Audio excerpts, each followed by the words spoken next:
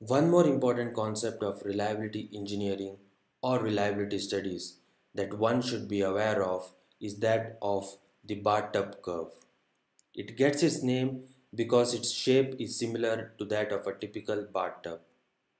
It's a variation of failure rate with respect to time. Most of the products or the population of the products are said to be approximating the following curve over its lifetime. So the products during its initial phase will experience higher failure rates. This period is called the infant mortality period. So these higher failure rates could be due to the errors in the design that might have been undetected and have escaped into production.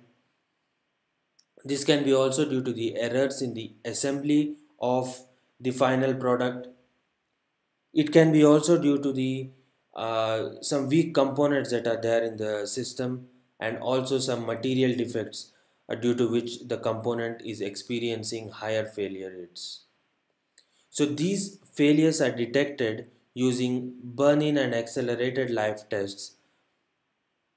We'll be talking about these testing methodologies in detail later on in the course. So these defects are detected using testing techniques, and the weaker components are replaced, design improvements are made, if required redundancies are employed, and over a period of time the failure rate is reduced until it becomes constant. And next comes the normal operating period or useful life of the product, where the failure rate remains constant with respect to time and the product experiences failure mainly due to some random events. This is also a phase where the product is maximum in the hands of the customer, and always there are efforts to increase the useful life of the product and delay the oncoming wear out phase.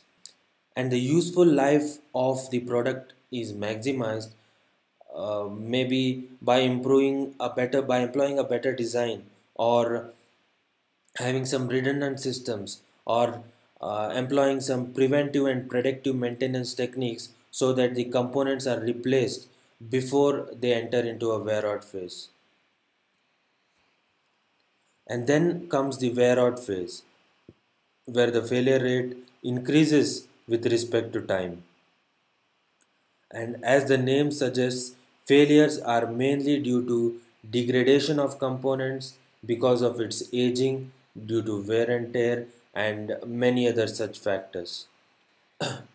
So, if you observe closely, there is an uncanny similarity between the bathtub curve and the human life, which follows a similar pattern over their lifetime.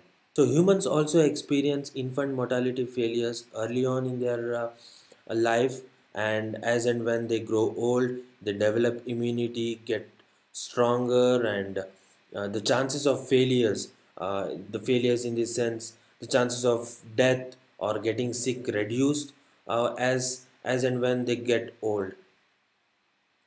The useful life of the product can be compared to the useful life of humans, or the youthful life of humans, where the failures are mainly due to random events, and then as they grow old, the chances of failures or uh, chances of death or sickness increase over a period of time.